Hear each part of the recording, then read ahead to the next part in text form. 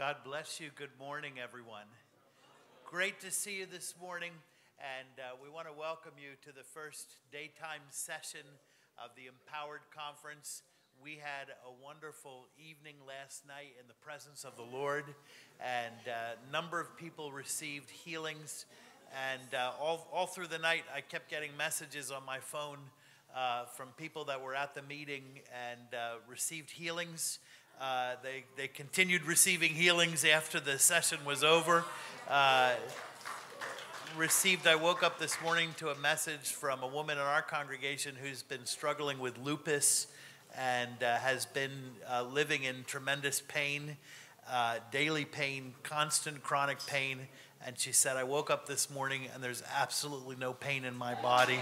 So thank you, Jesus. And I believe the Lord has more for us. So if I haven't met you, my name is Glenn. I'm the pastor here at Harvest Time Church, and we welcome all of you. Just before Randy comes to teach, a couple quick housekeeping things for you. We do want to let you know that we do have restrooms on both levels of the building, in the upper lobby, just outside the sanctuary doors, in the lower lobby. We do have water and granola bars out there for you to just enjoy as you might need to refresh yourself.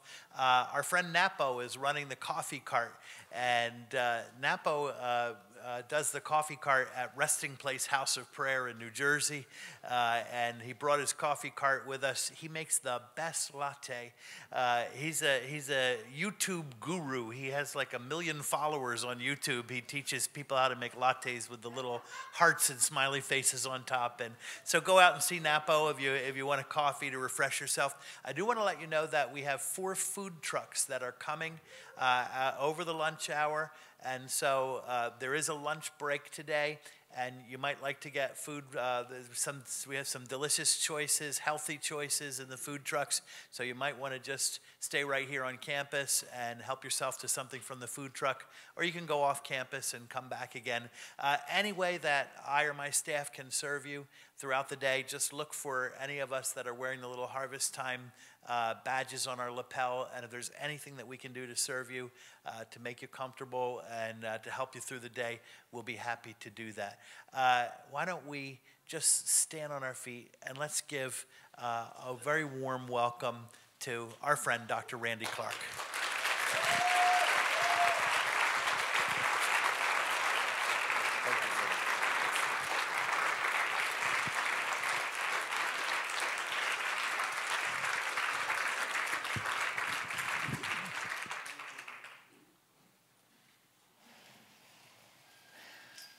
I know is it after lunchtime also the pastors luncheon with, okay. How many pastors do we have here this morning? I want to see who the pastors are. Just lift your hands high. And okay. Before I speak, I want to, again, I mentioned last night that usually I will share either before or after I get done teaching. But I felt like I know that I'm going to go into some ministry time after the teaching today. And so I want to talk about some of the product that we have out on the table. That can, for me, it makes me feel better about what I'm not getting to teach. Because you say, well, one of the frustrating things when I used to do conferences, I really don't like doing conferences. I only do them to get, to meet people and to have an opportunity to go into another network and minister there. And because what's so frustrating is you usually get to speak twice. And you're thinking, well, what am I going to speak on? And I like to try to have things balanced. And I don't mean mediocre, and I don't mean lukewarm. I just mean balance between this truth is true, but if you push this truth and you don't balance it with this truth, this one gets out of balance. And I get frustrated when I can't do that. And so the way our schools actually started out is I got so frustrated, I said, I just am tired of going in and teaching 2 times when there's so much more that needs to be taught. And I thought, well, I could share everything I wanted to if I could do 24 sessions. I could teach everything I wanted on healing 24 sessions. And then after about a year, then we started a second school with 24 more sessions. But we did repeat 3, the impartation message and the words of knowledge message and the 5-step prayer model. We repeat those usually in all the schools. And then we had a school of 24 sessions that dealt with medical and spiritual perspectives. And then the 4th school that we created, which is each one of them is 24 sessions, dealt with faith's relationship to healing. And it was a friend of mine who's an apostolic leader in the Word of Faith movement, a CMA former professor at Oral Roberts University, and my vice president now, and myself were teaching. So we have 4 schools, each one with 24 sessions. So there's a lot of things, even in this, to these 2.5 days, that we're not going to get to share. And so I can tell you at least where you can find some more of the teachings that we have on healing. For those of you who are pastors, you will note down on the table, I think I have 3 curriculums. Is that right? Just have 2? Which one don't I have? Okay, I don't have the Essential Guide to Healing curriculum. Well, we have 3 curriculums, 2 of them with us, Power to Heal and Authority to Heal. If I was starting out and wanting to train a ministry team, the first thing I would do is I would get our manual on ministry team training manual. This tells you how to look at heart standards, just very practical things. And you can take this as in 17 languages now. We've had a lot of apostolic people say is the best training manual that they'd seen. The last 42 pages only deals with deliverance. We got permission from Doris Wagner to use her intake for like a pastoral context of doing deliverance rather than crusade context. In the crusades, if the demons manifest, they would carry them to Anaconda's deliverance tent. And our model of doing deliverance, we learned from Pablo Botari, who was the trainer for Anaconda for 12 years. And he oversaw, when we were working with him, he'd already overseen 60,000 deliverances by that time. And so that's what the deliverance is about. And then we have, how to pray for specific things. It deals with the 5-step prayer model. It deals with words of knowledge, and it deals with difficult situations, and just a lot of very, very practical things that you could take and actually use for your ministry team. And that's this one. This morning, I'm going to be bringing 2 messages to you, and those messages are in this little booklet. This is called the Message Series, Thrill of Victory and the Agony of Defeat. So you can take copious notes, or you can just relax and enjoy and buy this and not worry about the notes. And then I mentioned it, and my son told me, some of the people out at the books table said, I've already been baptized in the Spirit. Yeah, that's what I like about this book. Because I'm going to tell you that your second baptism in the Spirit, or your third, could be more powerful than your first. And if you believe there's only one and you've had it, which, by the way, I agree with those that say, based on the Scripture, in my opinion, that being filled with the Spirit is a synonymous term with being baptized in the Spirit, and it is in Scripture. Acts 2, day of Pentecost, they did not call that baptized in the Spirit. They called it they were filled. They were all filled with the Holy Spirit. So it proves that being filled with the Spirit is a synonymous term in Scripture for being baptized with the Spirit. And there are perspectives in this that you would probably have not ever heard of. They're going to learn about how in the early church for the first hundreds of years, how that they felt like that if a person was born again, but they weren't filled with the Holy Spirit or baptized in the Spirit, then their pastor had done them a great error. He said it's like recruiting somebody into the military, but never giving them the weapons to fight with. And it was seen to be a very bad thing if you didn't get people completed. They would say, For example, some of the leaders of the early church would say that when someone comes to Christ and they've been baptized and given their life to God, they are now fitted to receive the Holy Spirit in the sense of being filled with the Spirit, because they believe that they was regenerated by the Spirit and then filled with the Spirit. And being filled with the Spirit was seen in the early church as subsequent to having been born of the Spirit, both in timing. There was the baptism, and then following water baptism, there was the anointing with oil and praying that they would be filled with the Holy Spirit. And also in a new book I got coming out,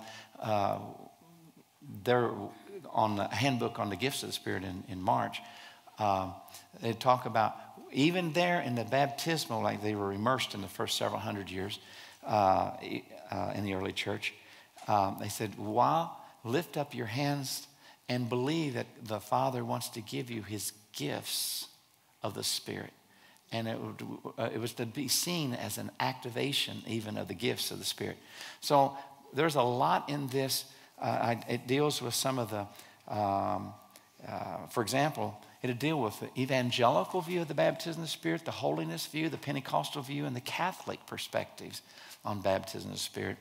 And then I talk about the traditional and recent Pentecostal perspectives on the baptism of the Spirit, the scriptural basis for the traditional Pentecostal and evangelical positions, the baptism of the Holy Spirit according to early church fathers and early church historians, the baptism of the Holy Spirit, Protestant and Catholic perspectives, baptism of the Holy Spirit, the holiness and Pentecostal perspectives, and then a chapter on experiencing the baptism of the Spirit, and or a section, and one was receiving, and the other is it's the Spirit who testifies. The third part of this book was written by my favorite professor. I paid him because I think a workman's worthy of his hire. So I paid him to write this third section, and he taught the PhD program at Regent. He developed a PhD program at Regent Divinity School, and he's a professor emeritus of Regent. And he's also was my mentor in the DMin program at United Theological Seminary. And he wrote the best book that's ever been written. It is the gold standard. Nothing even comes a close second to refuting cessationism. And it's called On the Cessation of the Charismata, Protestant Polemic on Post-Biblical Miracles. And his understanding of the Holy Spirit baptism and what Jesus did at the cross is so radical in the sense of returning to the original meaning. That's the meaning of radical in the sense we're using it.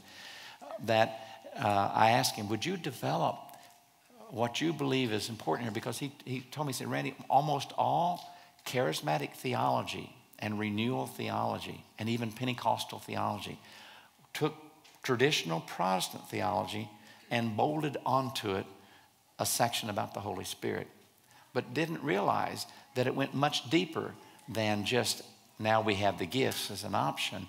It was much deeper than that. So there's a section on that, and then the last section is equipping the saints and deal with revival and baptism of the Spirit, and also the baptism in the Spirit's connection to even the prophetic call to social justice and giving people the power. I actually have a friend who is a very liberal, not political, but, well, he would be politically too, but theologically a liberal, who worked down in Nicaragua, who works in the prisons, and he burned out just doing wonderful things and very, I think, important things, but he burned out. And here you got this liberal Old Testament professor who had, for 20 years, worked with the poorest of the poor around the world, and he burned out, and he got touched by the Holy Spirit, filled, and was given great joy and laughter. It renewed him, and now he goes to places I could never get into, particularly with the peace movements, like the Brethren Church, which is a pacifist denomination, and So he gets in, and he actually talked to this college where I finally did get into, and said, you know, Randy only lives like 2 miles from this college. You ought to have him come in. So he opened the door for me. So anyway, there are things in here that you probably have not read or have. And I wanted to encourage you that that's what the book There Is More is about. Just because you've been baptized in the Holy Spirit doesn't mean you've got all that there is that God has to give. I was baptized in the Holy Spirit, but the second baptism was stronger. The third had the most effect. And I'm crying out for a fourth. And I'm overdue. I really am. So anyway, if you're a pastor, I started talking about the curriculum. If you're a pastor, I encourage you, this is the curriculum I would start out. We have a lot of pastors that actually have taken it. And if you're not a pastor, you want to get the book. Power to Heal. This is a very practical one. This is what I would say. This would be 101. Essential Guide to Healing Curriculum would be 201.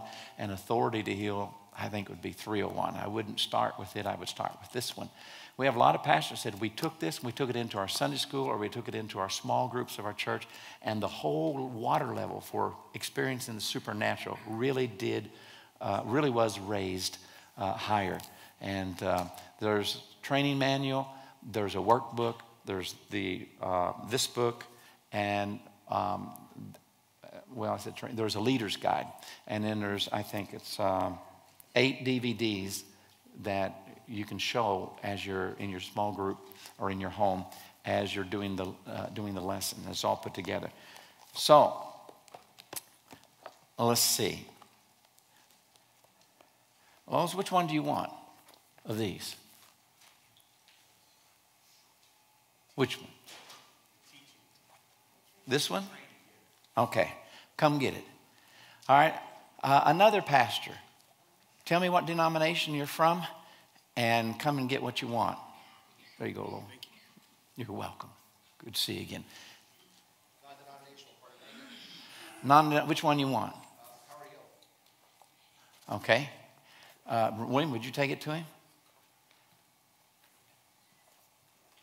Non-denominational, the Holy Spirit. This one, baptized in the Spirit. Okay. All right, one more pastor. The guy right there. Christian Fellowship. Which one? Christian Fellowship. I don't know. You said. Yeah, Christian Fellowship. Do you want this one? I can't give those away. But I felt like you're shortchanged. So you can take this out to my son who's running to the table, and if you see another book, not one of these, but another book, you can trade it in, get what you want. Here you go, William. I mentioned last night, by the way, I am looking forward to this luncheon this afternoon to be able to, a couple of hours to speak with pastors that are here. I mentioned last night, I've been in ministry 47 years. My first 14 years, I was Baptist. I grew up in a General Baptist home, which is Arminian, which is not Calvinist, the opposite of Calvinism. I went to a General Baptist college, majored and minored, took all my electives in religious studies because I wasn't going to go on to seminary. The school was so liberal, by the time I graduated, I didn't believe enough to stay in the ministry, and I knew it. So I went to the Southern Baptist Theological Seminary because it was the only one I could afford. I wanted to go to Asbury, but it was too expensive, and because I spoke in tongues, they wouldn't let you in. Now they have professors that speak in tongues, like Craig Keener, Dr. Craig Keener and others. It's amazing things and how things are changing. So by the time I graduated with my Master of Divinity at 25, I had taken the few conservative professors I could find and would play the devil's advocate and hoping they would destroy the arguments that I got at the bachelor's level. And to be honest, I really... what it was testimonies and the experience that was really helpful in bringing me to the place that at 32 I would leave the Baptist denomination and join the Vineyard, and then in 2001 at 49, I resigned my church I'd started and moved to Pennsylvania, and just gave full time to the ministry that we now have, which is going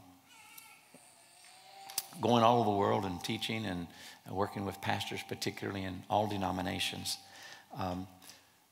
But one of the things that happened was discovering that there really was more, and watching those gifts in operation. And I had read things, but seeing God do something is different from reading about God doing something. That's so much so that in the books I'm now writing, the new books that's coming out next year, I actually have URLs in them. Now, I tell a story and say, would you like to see that? If you'd like to see that person give their testimony, here, you go online. Here's where you can find it. All of them in one place, kind of gathered for each book. And because I just think we now have 4, but it's very hard to find testimonies when they're happening, because we have one camera and we often have 80 to 100 people that are praying. How can the camera guy be at the right place at the right time to capture the one while it's happening? And it's very hard. And so we only had 2 like that. But this last trip to Brazil, our camera guy, he must have had a gift of discernment, because he literally caught 2 healings as they were happening on one night after all these years. So now we have 4, not the testimonies, but the testimony of them being healed. Just, the video of them watching them as it happens. And so that's really exciting. So I want to change the subject. I need to get started. First message is called Thrill of Victory, and we'll follow it up by the Agony of Defeat. I was on my way down to Santiago, Chile, and I was going to work with Morris Cirillo and Cindy Jacobs and some other people down there. And I felt like I was asking the Lord, I said, Lord, how can I explain to people who haven't been involved in healing, that are wanting to start, what the healing ministry is like? And I had this picture of, it just came into my head, and I really think it was the Lord, of ABC, the first sports show on television. And it was ABC, Wide World of Sports. Many of you may remember the announcer would come on and he would say, ABC, Wide World of Sports, the thrill of victory and the agony of defeat. And when he'd say the thrill of victory, you saw somebody breaking the ribbon, winning the race. And when he said the agony of defeat, you saw this person on his really high ski jump crashing. And I felt like the Lord said, that's it. That is the healing ministry. If you'll give yourself to it, you will have thrills of victory. But you'll also have agonies of defeat. And if you're not willing to embrace the agony of defeat, you will not survive to continue for your next thrill of victory. So much so that at the end, actually when I first started teaching this message was one message, and it was called God Can Use Little Old Me. And the introduction was about the agony part, but it grew up and became its own sermon. But I would like for you to say it, because here's my point I want to make. I only have one purpose in both of these messages, and that would be that you would believe God can use you, and you'd be willing to pay the price to be used. Because I believe the main reason why more people who are Christians and who believe in healing don't pray for healing is the emotional price tag associated with this ministry that I'll talk about in the second message. And so at the end, we want to have a time for just prayer, for God to fill you with so much love that his love would be the motivation for you to continue even when power doesn't seem to be happening. Because there are times, even it's recorded in Luke 5:17, and the Spirit of the Lord was present for him to heal the sick. He said, I can only do what I see the Father doing. So I want to give you 5 principles that are true, and then I'm going to come back and do something that's not normally done in homiletics or in preaching. They teach you in school that you give your point and then you give your illustrations, and your illustrations support your point. My illustrations will all contradict my points. And I actually know I'm doing it. I'm not so stupid that I don't know I'm doing that. I mean, I'm aware that my illustrations are contradicting the points, because I have 5 principles or 5 points that are true and biblical, but they're not to be made into laws. Because if you turn them into laws, you know what the enemy always has done with law? He brings death. Even the good law in the Old Testament, Paul said he brought death through it. When we develop a legalistic attitude toward the law, it brings death. The enemy then beats us up with it. And where I think this is really can be seen is one time I was reading a book by A.T. Pierson, who was a Presbyterian. It was one of the early Pentecostal leaders. He had been a Presbyterian, a Greek scholar in Canada. And he wrote a book on the atonement that I believe it's Kenneth Hagin and one other person, Roy Hicks or someone like, I forgot now. But they modernized it, and is Healing in the Atonement is what the book was about. And it is in the book that I was reading by Pierson. I was down in Brazil, and I got to the back of the book, and it said, frequently asked questions. Now, this is really interesting because it shows us a perspective on that. We are not living in the good old days of Pentecostalism. We're living in the better days of Pentecostalism, because there's more happening today in the Pentecostal world, charismatic world, than there was in the beginning of the movement in the early 1900s. So this book was written somewhere between in the 20s or 30s, and the question was, why aren't everybody healed that we pray for? And he gave reasons, and the early Pentecostal movement had bought hook, line, and sinker the arguments of the faith cure movement, which had been developed by the Presbyterian A.B. Simpson, the Dutch Reform, and all these were cessationist denominations. The Dutch Reform, Andrew Murray, who wrote all these great devotional books like With Christ and School of Prayer. A.J. Gordon from Boston, a Baptist who read the New Testament in Greek every morning. He was a great scholar. Who B.B. Warfield wrote a whole chapter in his book on counterfeit miracles against Gordon's book.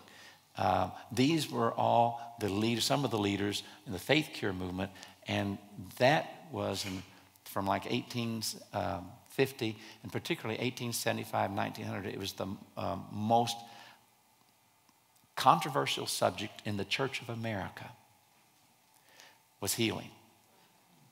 And it was introduced into the holiness movement, and then at one point near the end of the holiness movement, before there's 25 new denominations that were started in holiness, they said you can't teach on these 2 subjects because 2 new subjects was introduced. What were these new subjects? Healing, and what was the other one? Pre-trib rapture, never been heard of. The pre-trib rapture view started in 1830 with Margaret MacDonald in Port Glasgow, Scotland, and she told David Irving and Edward Irving? I'm trying to think. And it came over and got put in the notes of the Schofield Bible. And so that was so controversial because the Church of America was post-tribulation instead of pre-tribulation, was the major view. It was a major view of the Calvinists. It was a major view of Jonathan Edwards. It was the major view pretty much of the whole church.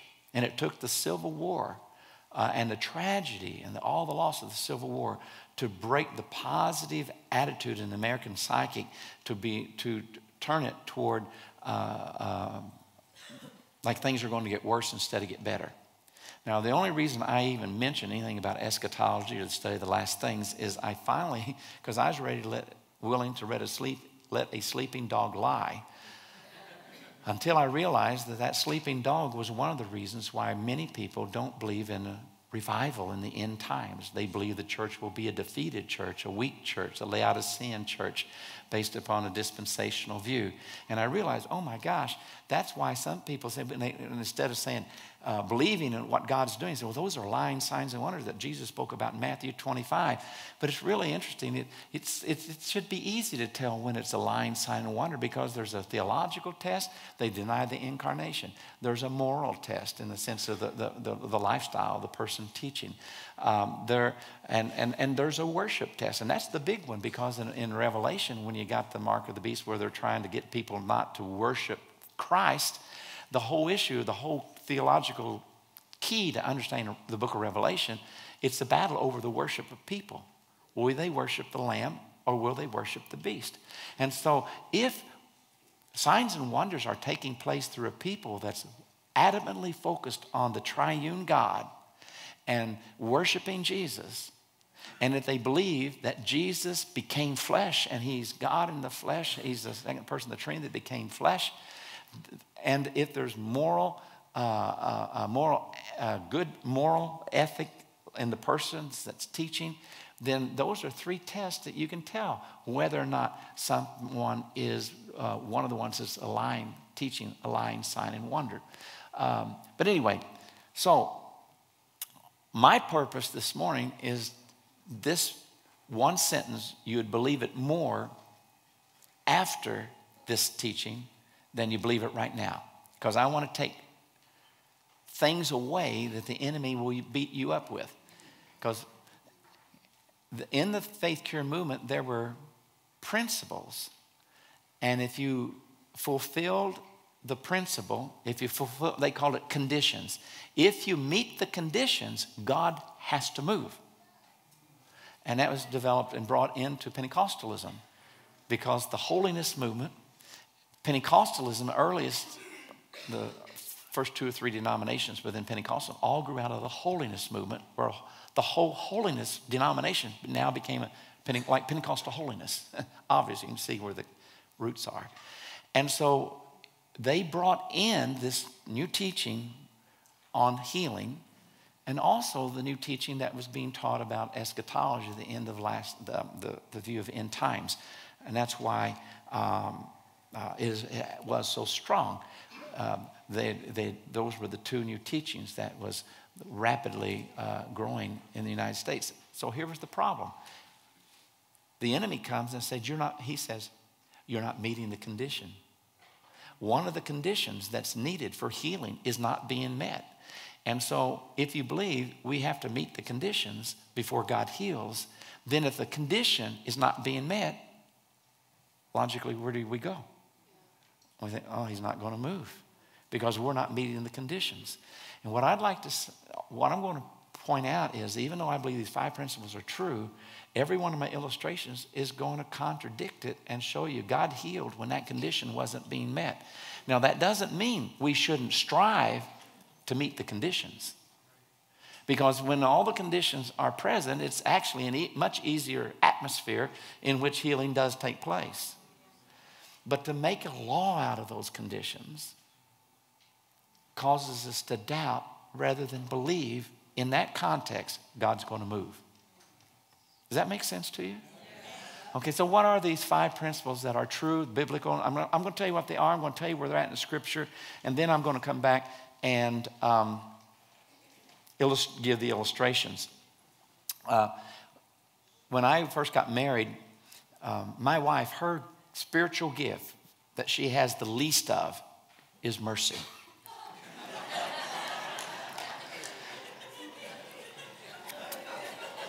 And we're both very dominant type, high D people, in the sense that's our personality, which means that there's a lot of interesting discussions in my house. Many people think we're having an argument when we're just having a discussion, because both of us are strong in our strong-willed people. And, it's, if you've never had an argument in your family, you married a very passive mate, whichever way it is. One's dominant and the other one's passive, and you don't ever have an argument. Man, if you marry somebody that's just like you and you're both dominant. Anyway, so We just got married, and I'd preached one of my first sermons when she was my wife. And on the way home, we preachers, we fish for compliments. We don't want to be so obvious that we just, say, I need a compliment. We'll say something like, well, what'd you think of the sermon today? And so on the way home, I said to my wife, what'd you think of the sermon today, hon? And she said, what was your point? And I said, what do you mean, what was my point? She said, all you did was tell stories. I said, well, the stories carry the point. They are the point. If you got the story, you got the point. Said, no. I need a point. I need you to tell me what you're going to tell me. I need you to then tell me what you told me you was going to tell me. And then when you get done, tell me what you told me.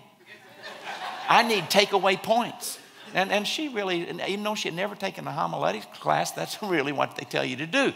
And I said, well, I got defensive. I said, well, I tell you what, you can give me all the points in the world, but if you don't give me a story to back that point up, I will forget it. By the time I leave the sanctuary, before I get to the car, I can't tell you anything the preacher said if he doesn't give me a story. He said, well, that's you. I'm not like you.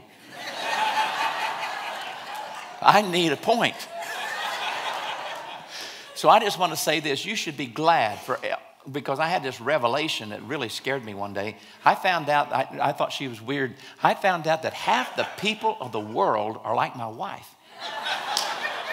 And I thought, oh my gosh, half of everybody that listens to me needs a point. You should be glad I married her, because now I want to give you the 5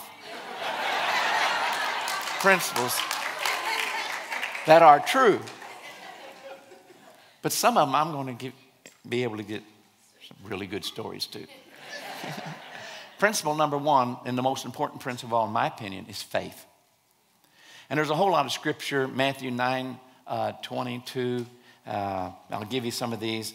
Matthew 9:29, Matthew 21:21.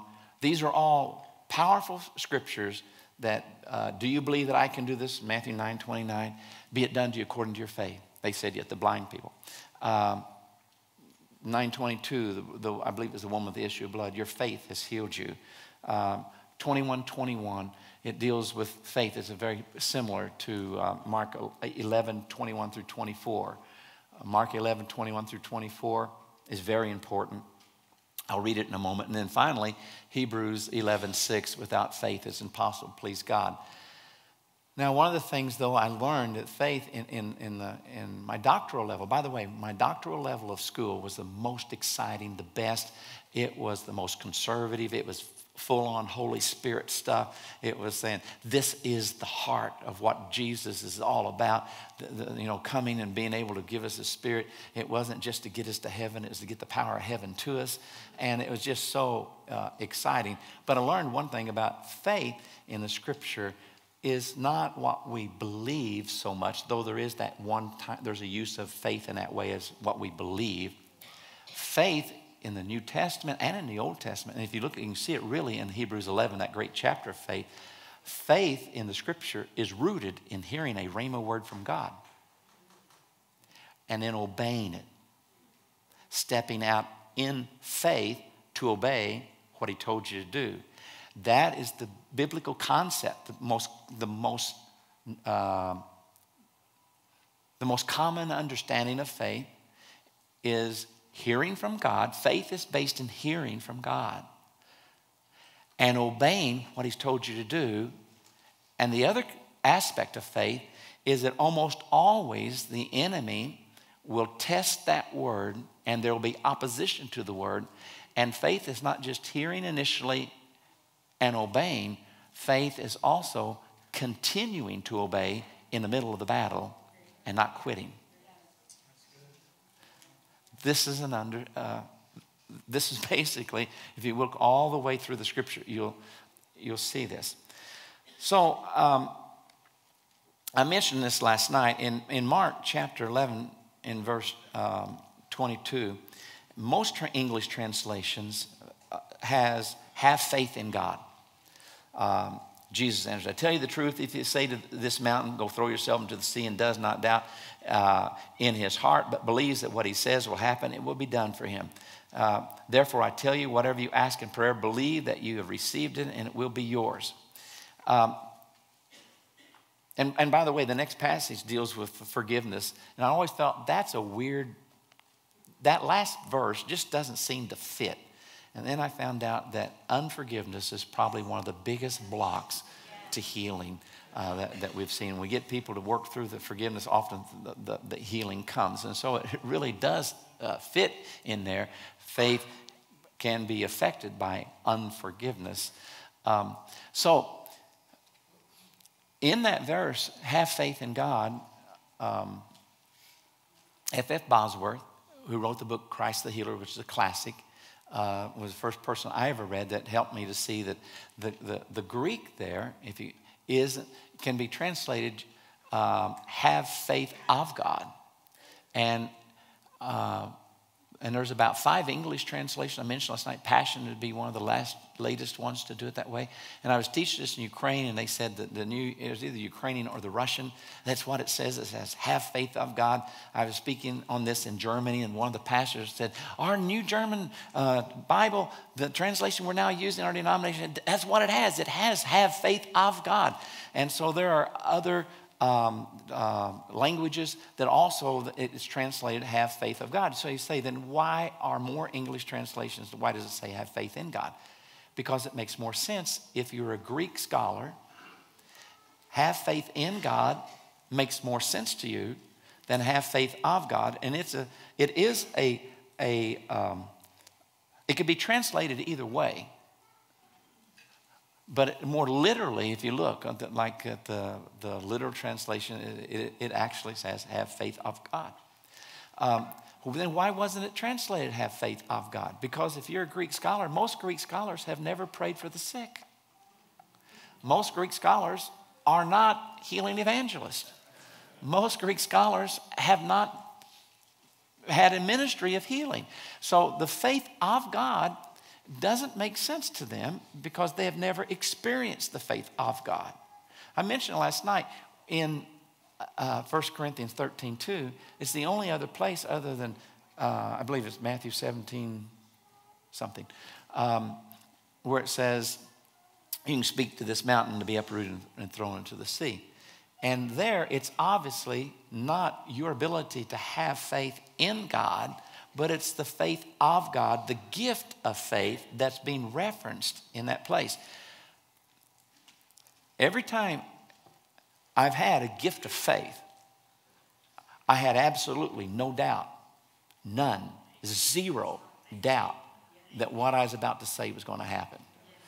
I have not had that gift as much as I would like, but when I've had it, I sure know the difference between when it's the faith of God that He has given me and when it's my ability to attain a level of faith. There is a difference. So anyway, that's the first one. Now, the second principle is sin in their life. And that's Mark chapter 2, verse 5b, where man's coming down to the roof. His 4 friends are letting him down to the roof. And Jesus says, my son, your sins are forgiven. And that's the place where we see that He forgave sins before He healed. Now, I can't prove this, but I do know, based upon just medical science, that there are certain levels where guilt is so strong that the guilt is causing the physiological problem. It can be blindness, it can be deafness, it can be paralysis where you can't walk, when there actually is nothing wrong with your eyes, your ears, or your legs. And it's rooted in this deep sense of guilt. And all I'm saying is perhaps this is an illustration of that reality in the New Testament. And you say, well, are you trying to take away? No, Jesus did so many other healings of conditions of blindness and deafness and everything that was organic, that I just want us to know that there really is hope in Jesus and in forgiveness of sin, that people who have this type of a problem, because that has to be healed. And sometimes I've seen it easier but for me to minister and see God heal other problems than it is when it's related to this sense of great guilt, if I can't get them to move into grace, if if I can't get them to understand grace in their life. And so this is a reality. I believe there are times, especially if it's a believer who is in rebellion against God, that their own need of forgiveness, their sin, and the guilt that comes from it, in the sense of, I'm not worthy to receive, which is true. And God is wanting them to confess their sin. But having said that, I never make a law out of it, because I remember when I went to India one time, people said, don't pray for healing for any Hindus or Muslims until they accept Jesus and they've been forgiven of their sin. Then you can pray for them. Well, I didn't do that. I'm so glad we didn't, because that one time, in one night, we had 100,000 people there. 50,000 got healed. 30,000 accepted Jesus after they were healed. So I believe the goodness of God is meant to bring us to repentance. And I always feel a little uncomfortable when it feels like we're negotiating.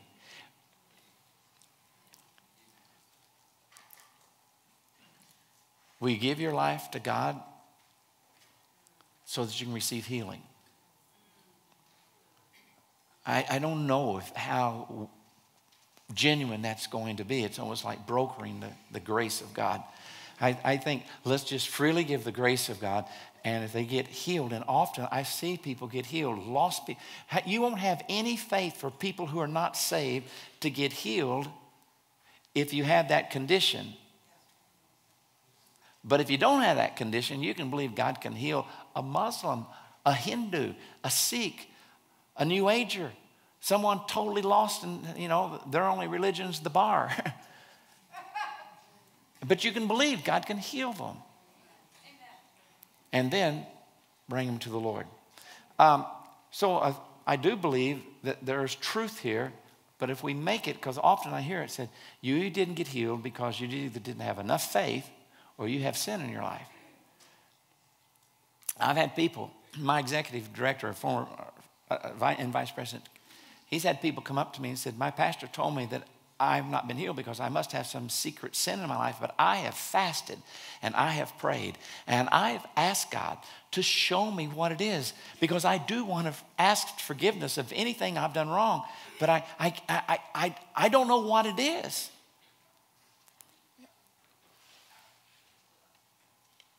I just don't think that's healthy. And people are searching sometimes. Here's what I think. When I discipline my children, they don't have to wonder what I'm in trouble for. Because the part of discipline is to correct. It's not to punish so much as it is to bring correction. And you want to correct and you want them to know what's wrong. And so I really believe that when there is rebellion or sin in your life, if we ask God, search our heart and bring it to our mind and show us what it is, He will. That's what He's supposed to do. Don't make a law out of it. Number 3, the anointed person.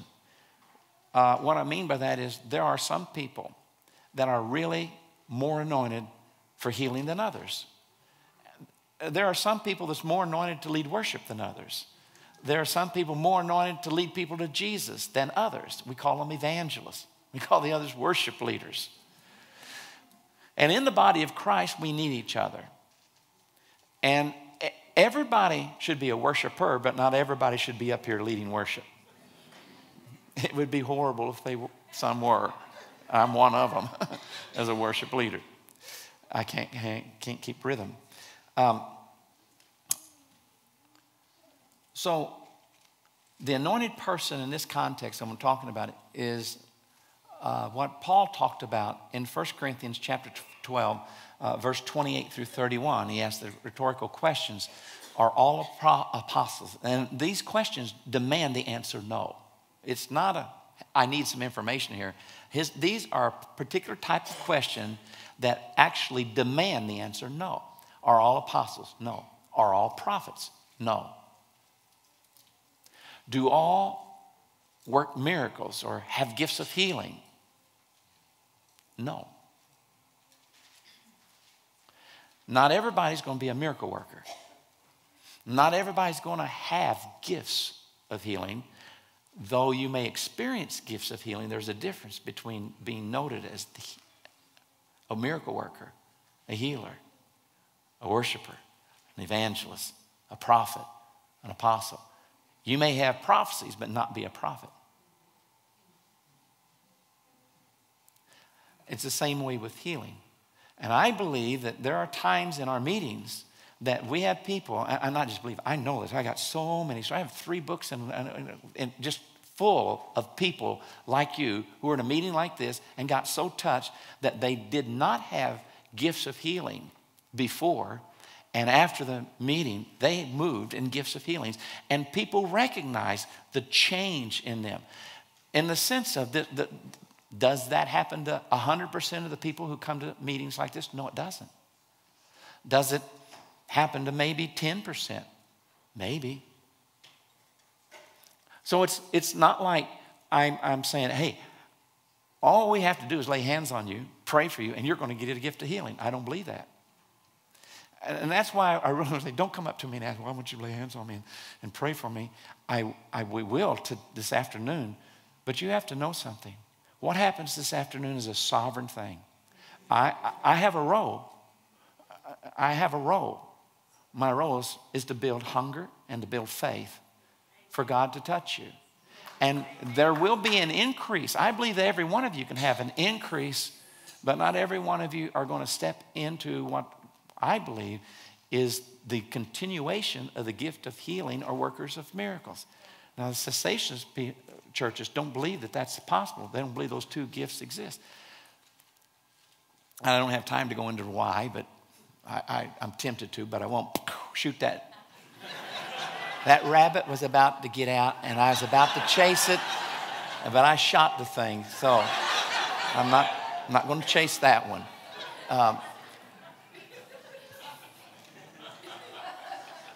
But it needs to be noted that in the New Testament, it's not just the apostles who heal. Paul in Galatians 3, I think 15 or 3:5, I forget now.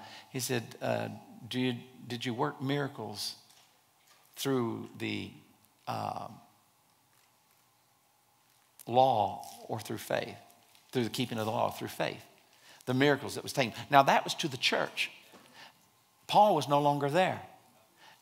It's one of those things that the miracles were done by lay people too. Not just clergy, not just people in 5-fold offices. Miracles was done in the New Testament by lay people.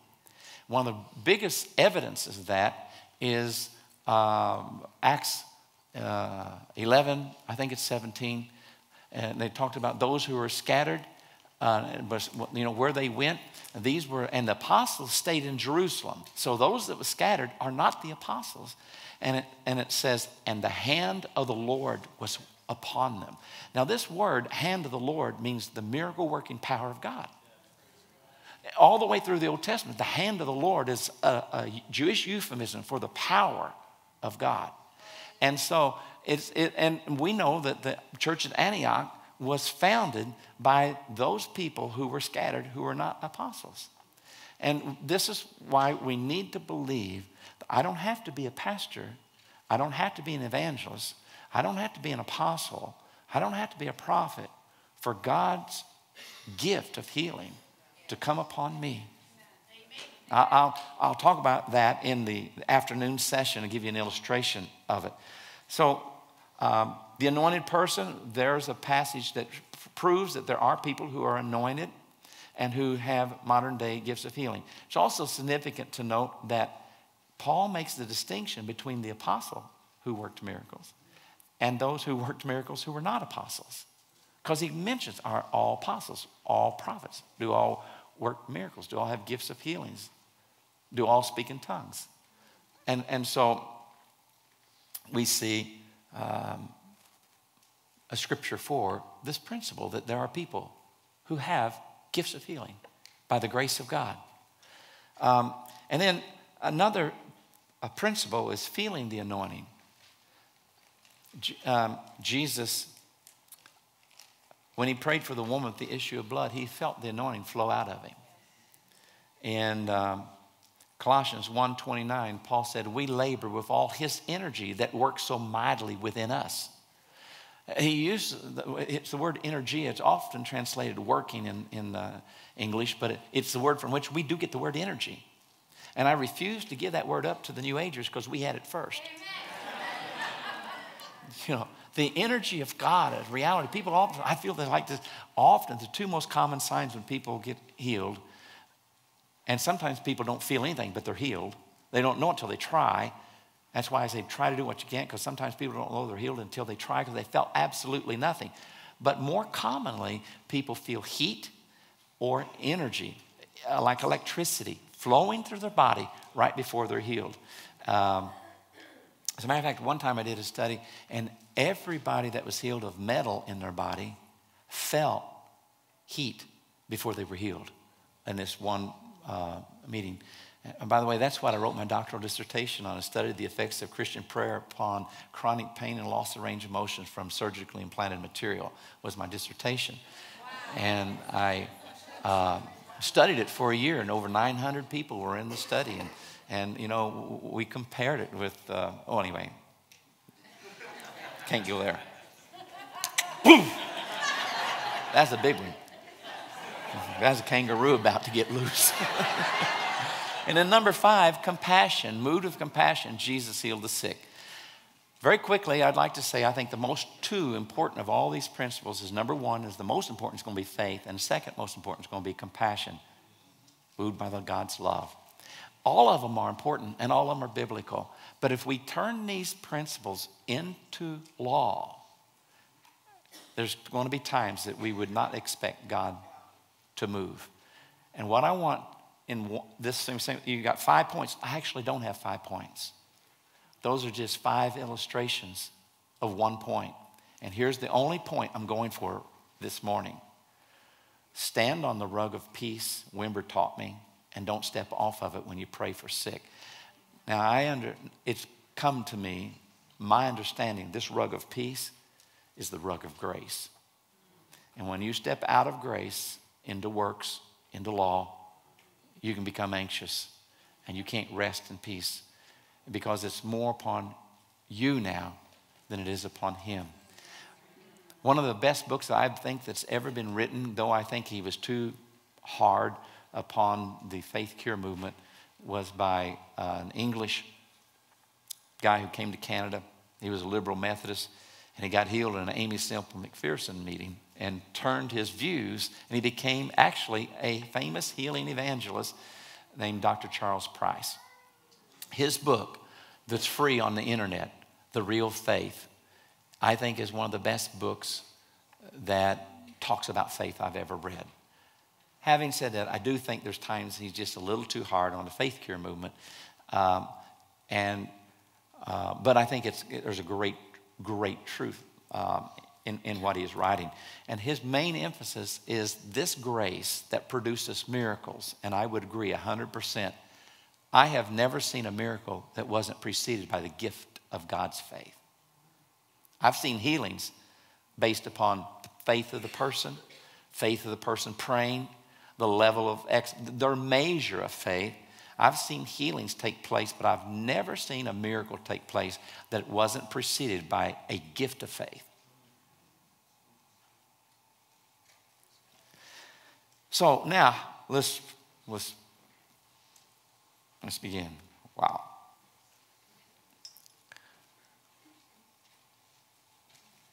I was in Florida, and this guy, I prayed for him. He was a Word of Faith pastor, had a healing school in his church, and he was very famous because he's a great athlete in the high school there, and he still held records and all. He was a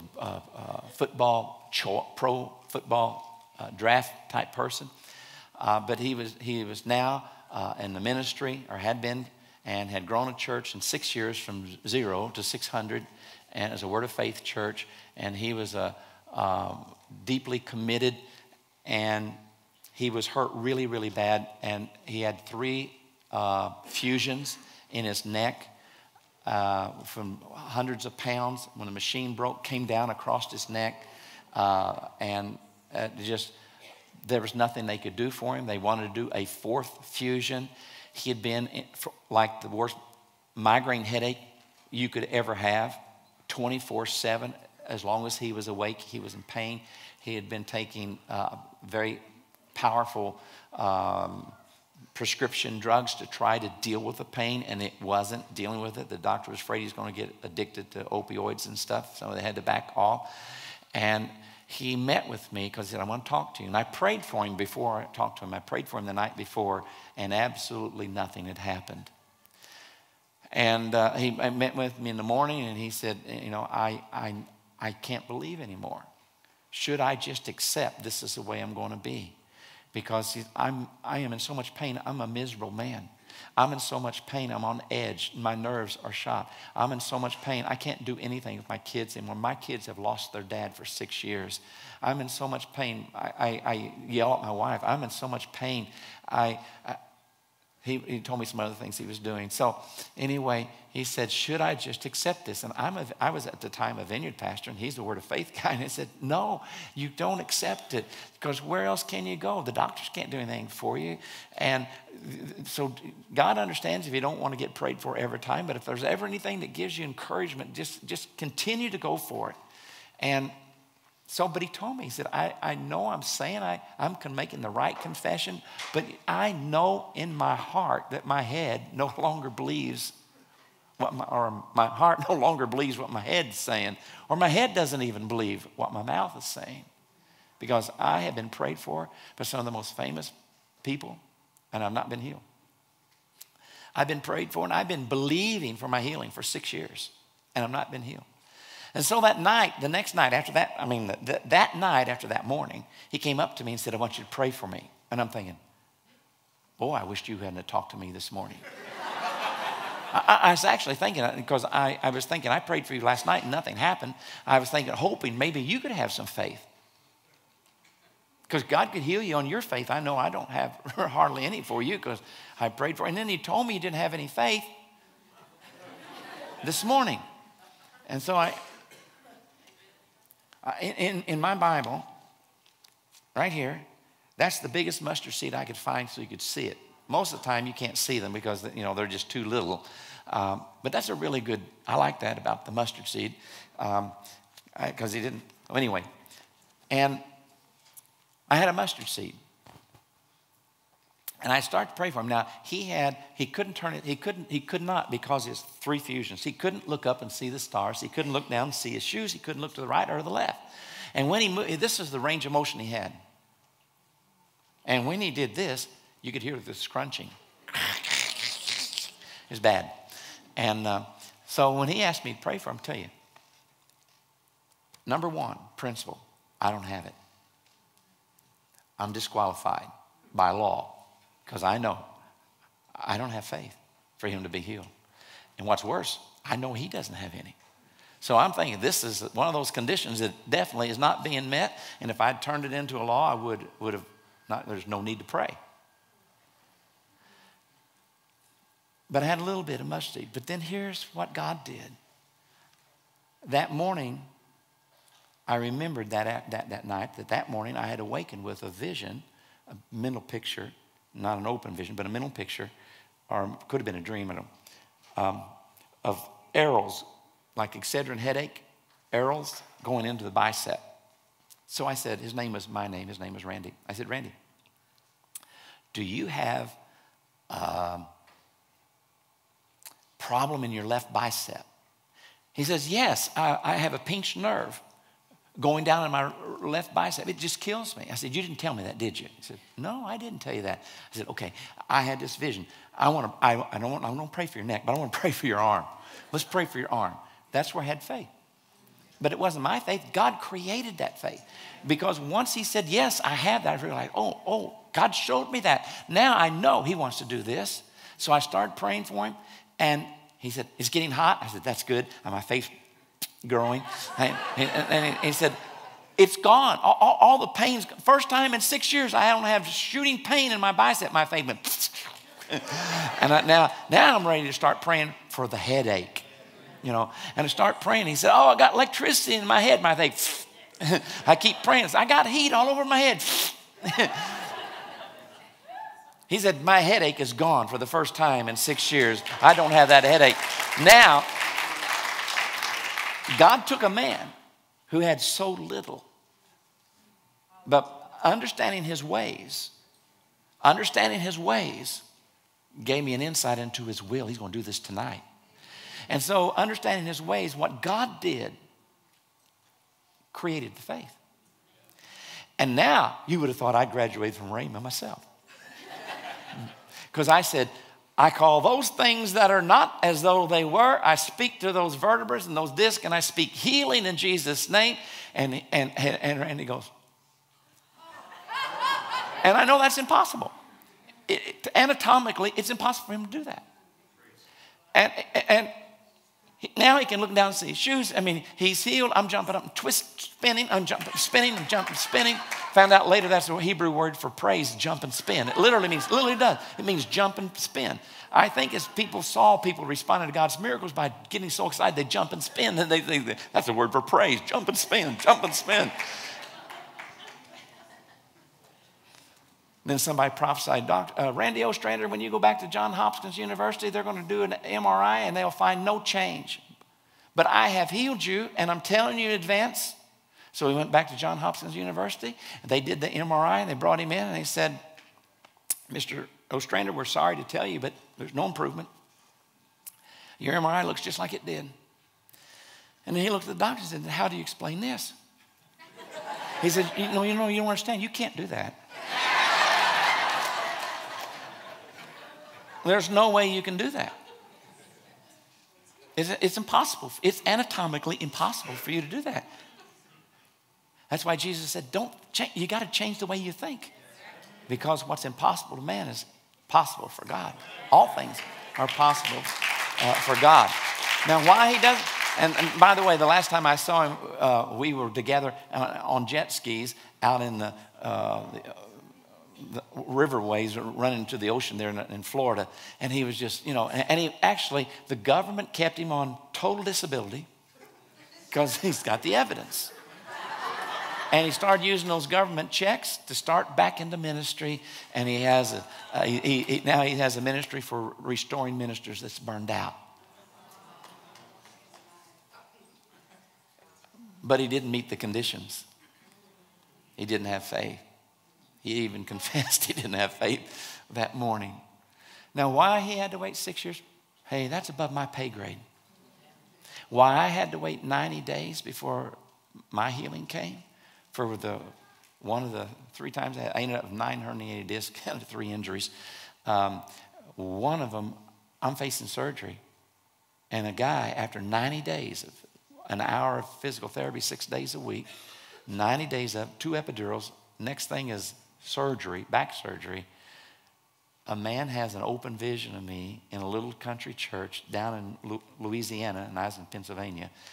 And he sees my spine, and he sees the disc and the vertebra and the nerves running out of it. And he sees the herniated disc, and he sees the pinched nerves, and he hears a voice telling him to push the stuff that squirted out of my disc, push it back into the disc. And he's acting that out in this vision, in this little church. And he said, people must have thought I was crazy. But when I woke up the next morning, I had not been able to walk without crutches for 90 days. And I accidentally touched my foot to the floor, and it didn't hurt. I got up and I walked. It didn't hurt. I went up and down stairs normally. It didn't hurt. I yelled to my wife, I've been healed. But I have no idea how it happened. Because I'd had Heidi Baker and Bill Johnson and you name it. I had a lot of those people come and pray for me in person or over the phone. I had people from all over during those 9 days pray for me. I didn't get healed. The guy who prayed for me was a businessman. The guy who had that vision was a layman, a businessman. And God used him. Now, you can say, well, that's just power of suggestion. The only problem with that is I did not know who and how God had done it. For 5 hours after I was healed, I get an email from him where he's telling me about his experience. And I called him immediately and said, that was God. Here's what's so wonderful. How much faith did I exercise in getting my healing while I was asleep? I got healed in my sleep. Now, having said it, that man, that layman, he exercised faith because he did exactly what the Lord told him to do in that vision. He didn't worry about what anybody else thought. He acted it out. Sometimes people get healed. It's on the faith of the person that's praying for them, even when they may be dead. How much faith did Lazarus have? Or they may be asleep. Or they may at a distance. Let me give you one more story about that. And by the way, I really just figured this out. I'm not going to be able to do both of these sermons in this time because I'd like to go a little more longer into this one, and then we'll hit on another one another time. There's a nephew. I was at Bill's church in Reading, and one of the words of knowledge was for an ankle that had been all messed up. The nephew knows his, by the way, I've met the woman and I've seen her x-rays. I saw her another time in Canada. This word of knowledge is for, I think it was the right ankle, all messed up. She has a severe injury with all types of metal in her ankle. It's been reconstructed, and she is on crutches, and it's just going to be a long time before she's going to be able to walk normal, and she's going to have problems for the rest of her life, is the prognosis. And the nephew hears this word, and he says, "That's for my aunt," and texted her in this message, "I believe this word is for you, and I believe God's going to heal you." But she's asleep when he texted to her because it was late at night when this happened. She woke up and got out of bed. I don't know if she's going to the restroom in the middle of the night or whatever, but anyway, she's walking and realizes halfway to the restroom, I don't have my crutches. And I don't have any pain. She was totally healed while she's asleep. She got healed, I believe, because of the nephew who understood, that's for my aunt. And it was what God was using him. When we believe that the person has to have enough faith to be healed, we often don't have faith if we're praying for somebody and we know they don't have faith because we feel like we're not meeting the conditions. And what I'd like to say is, as important as those conditions are, and it's always easier when there's more faith than when there's less faith, there's still this grace of God that can break into what seems to be a hopeless situation and bring about healing. And I don't understand why this one and not that one. I don't understand why my executive director, former executive director, now vice president, Tom Jones, I don't understand why he stood praying for a woman who has exactly his condition. And he's facing his fourth surgery, back surgery right now. He has metal in his back. But before he ever had his first surgery, he's waiting for a year, trying to believe God for his healing until the spinal cord's the size of a quarter and perfectly round. His got down to about that big, right there. He did. He waited too long, actually, and got some permanent damage when he finally had the surgery because he's put it off, wanting to wait to be healed. I don't understand why he didn't get healed. He did everything. He really was expectant. He's pushed off as long as possible. Every time there's a word for healing in the back, he'd stand up and do things. And then one day, a woman is standing in front of him who's got exactly his condition, spondylosis and stenosis particularly. And she's in pain. She's actually got tears coming down her face because she's in so much pain every waking moment. He prays. He's got the same thing. She got healed. But he wasn't healed. Those types of questions, I don't have answers for. I don't know. I don't believe it was because he didn't have enough faith and she did. I actually don't believe that. Because I've seen God heal people who I knew had less faith than some people who didn't get healed. And so we can try to have an atmosphere, and we honor faith, and we try to help people come into faith, but we don't want to make a conclusion. If you didn't get healed, it's your fault. And then put a heavier burden on them. By the way, if you're counseling someone who's not getting healed, to tell them they don't have enough faith is to agree with Satan instead of the Holy Spirit. Now, what do I mean by that? Satan's the accuser of the brethren. The Holy Spirit comes along beside you as the comforter, the counselor, the guide. I don't know why we never call him the empowerer, because he's that too. It's a word that means the one who comes to you to help you with what you need at that time. That's why it's translated so many different words. Parakletos is translated so many different ways. He comes to strengthen us and help us. Comes as advocate rather than state's attorney. He comes to defend rather than accuse. So when we're getting ready to, because here's the other thing. If it's true, someone doesn't have enough faith, and you tell them that you're not getting healed because you don't have enough faith, what does that do to them? It reinforces their understanding. I'm not going to get healed because I don't have enough faith. And it doesn't help their faith. It actually brings a condemnation. Even if it's true, this is a problem. This could be a major reason. It doesn't help to give that answer. What we should do is try and build their faith. Give them some scriptures to memorize. Begin to tell them stories. Tell them where there's some videos of someone that got healed of what they have. What we want to do instead of accusing is help them come into more faith. Does that make sense? Okay. So, Ann Harrison, I was doing a meeting in Tennessee, and this woman came up to me, and I didn't want him to pray for her because I was praying for impartation for people under 30 years old to go to the mission field, be pastors, missionaries. And I'm praying for that. And I said, this is the only night I'm not going to pray for healing, but my team will up in the balcony. But don't come to me for healing because I'm going to be praying for impartation. And this woman came in, she's shaking really bad. She had Parkinson's. I didn't know she had Parkinson's when she was shaking. A lot of people were shaking in that time, and it was Holy Spirit. And she said, I want you to pray for me. And I said, no, I'm not praying for people tonight. I already been to the balcony, and they prayed for me. I didn't get healed. And then she said, but God told me if you'd pray for me, he'd heal me. Now, a lot of people say that. Some people heard from God, and some people thought it.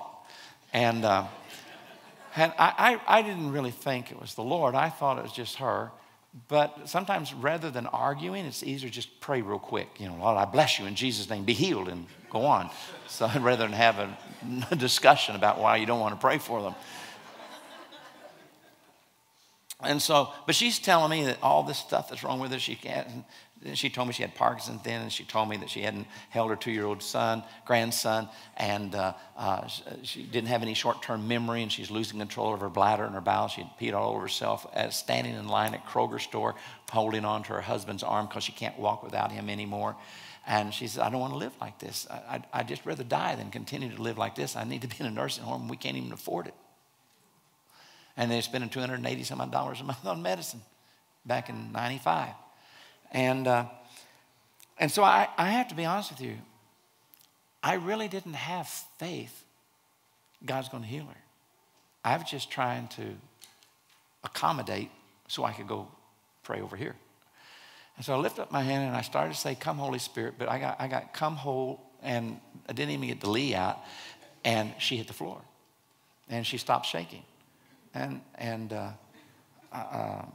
I went ahead, and I'm over here, and I'm praying for a bunch of people. But now she's got my curiosity. and her husband's name was Elvis, so I went over, and they were from Tennessee. And I went over to Elvis, and I said, Elvis, is that normal? She's not shaking. She said, no, the only time she doesn't shake is when she's in a deep sleep. I go, okay, deep sleep's a lot like being slain in the spirit, perhaps, and maybe that's what's going on. And then I was on the 23rd day of a 40-day fast because of the stories that I was going to tell you in the Agony Defeat. That all happened in 6 months. All these kids and teenagers that didn't need to be healed, they needed creative miracles. And I've seen so many more healings than creative miracles. And it was breaking my heart. It was so difficult. I'd cry myself sometimes to sleep, not to sleep, but I'd cry before I go to sleep in the hotel, thinking, God, this is hard. It just all those kids and that young bride and with the big hole in her head with the tumor and the little girl is blind and the little boy in a wheelchair and his sister had CP and he had spinal bifida and all within 6 months I have all these experiences, and as a result of it I went on it was the last 40-day fast. I've only done 2, and it was the last one. And I didn't do 1 day of fasting between the first 40 day and the second 40 day. So I don't want you to think I'm more than I am. And so it's the 23rd day of this 40-day fast for miracles. And I asked Elvis, I don't understand, what's Parkinson? He explained it destroys brain cells. And he said, destroys brain cells. And he just said, oh, she doesn't need a healing. She needs a creative miracle. He said, yes, that's right. And what had happened for God to create the situation, my worship leader and his wife were with me. And his wife had said, I'm tired of hearing you and Gary talk about all these healings. I want to see one. And she was weeping. The Holy Spirit on the way there in the van had come on her, and she's weeping. She had no idea why she was weeping. I had no idea why she was weeping. Later I understood it was an intercession gift that had come upon her. And I kneeled down, and I realized we're about to see a miracle. And I said, Annie, get over here. We're about to see one.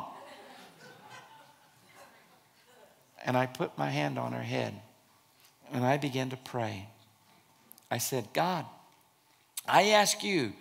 And I got the number wrong because I think he says 800 million brain cells had been destroyed.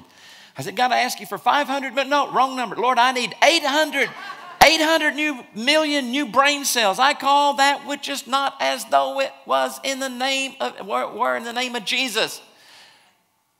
And she started screaming and squirming on the floor. And she's going, oh, my head, stop it, it hurts, my head is killing me, stop the praying. Now, they didn't teach me in Bible school or seminary what to do in a situation like that. So I got a word of wisdom. I prayed. God, don't listen to her prayer. Listen to mine. More. And then she just went perfectly still. I got down on my knees and whispered in her ear. Her name was Ann Harrison. I whispered in her ear, Ann, what's happening? She says, and there's a lot of noise going, lots of people praying everywhere, music going in the background. It's loud. She says, I don't hear anything. All I know is that you're here, Jesus is here, and Elvis is here.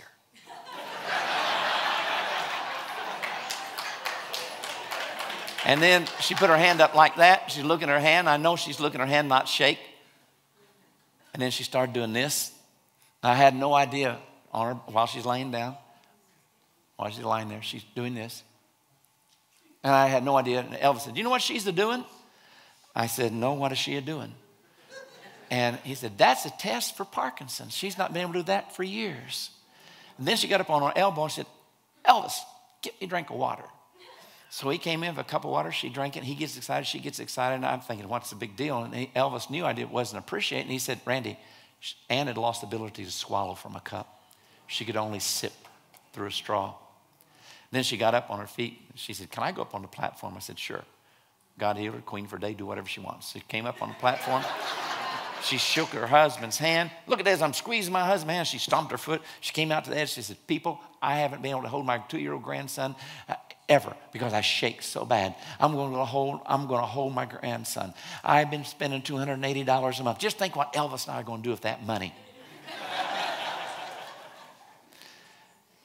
And then she looked at me. She said, do you have a piano? I said, no, but we got a keyboard. Can I play it? I have no idea if she could play it or not. But I said, queen for a day, sure. Do whatever you want. And she walked over to the keyboard, and I followed her, and Elvis followed me. And good. And she starts playing, and she's really good. I mean, she's really, really, really good. And she's crying as she's playing. And Elvis is crying. And Elvis, as Paul Harvey said, told me the rest of the story. He said, you don't understand, Randy. 7 years ago, he said, you know, I'm a singer. I said, I thought so. And she would accompany me on the piano. And one night, 7 years ago, in front of about 700 people, she stopped in the middle of the song I was singing. She could not think of a chord. She could not think of a note. She was so humiliated, she ran out the side door. And the next week, we found out she had Parkinson's. And she has not touched a keyboard since that night, 7 years ago. And she's playing really, really well. And then she gets so excited about having been healed that she actually tried to get into his gift, which wasn't hers. Singing. And off key, but nobody cared. Everybody was crying. It was watching this take place. It happened at midnight, by the way. She began to sing. He touched me. Oh, he touched me. And oh, the joy that floods my soul.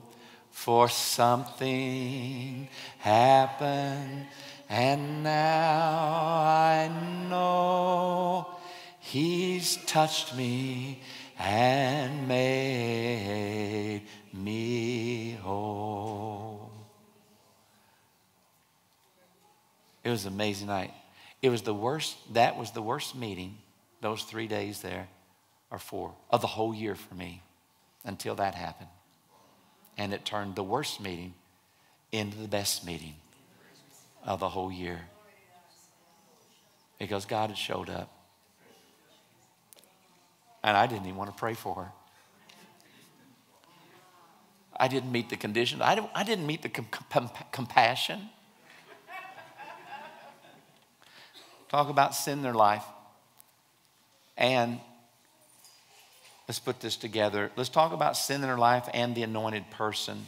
And I'm going to cut out about 4 illustrations.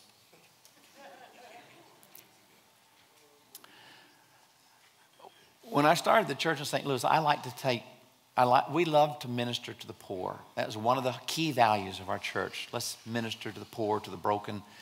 And we would take food into the projects downtown that have been destroyed now, but the federal projects. We would take food there, and we would not let the kids take it up to their parents. We said, no, we'll take it. And so we, as teens, would go up into the projects and take the food so that we got a chance to talk to the parents, usually it's just a mother, and ask them, what do you need? Is there anything we can pray for? And even and physical things as well. Here's what I found out. We saw more healing when we were taking food to the poor than we did anywhere else. We saw more healings amongst people who didn't know Jesus, but were broken. We didn't make a condition that they got to get saved before they could be healed. We just took the kingdom and believed that God can take his goodness and bring them to repentance. And so this woman, she was a Caucasian woman.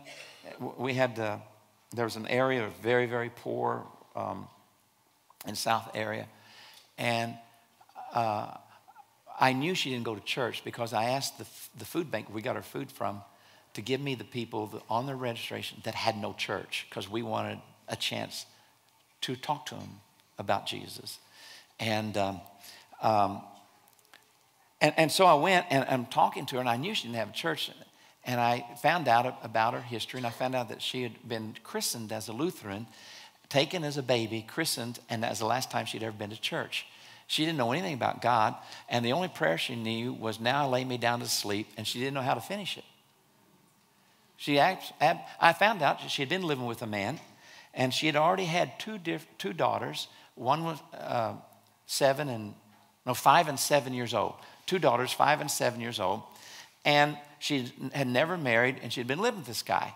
But the guy had run off, stole her car, emptied her bank account, and she was facing terminal illness because she had had a tumor this big right here, and it metastasized to her breast and down into the organs in her abdomen. And the doctor said, there is no hope. The chemo is not working. You have a few months to live. You need to put things in order. Who is going to raise your daughters? Now, that's the situation I stepped into. Would you agree with me that there might be a little sin in this situation, that she's a sinner? You know, yes, she was.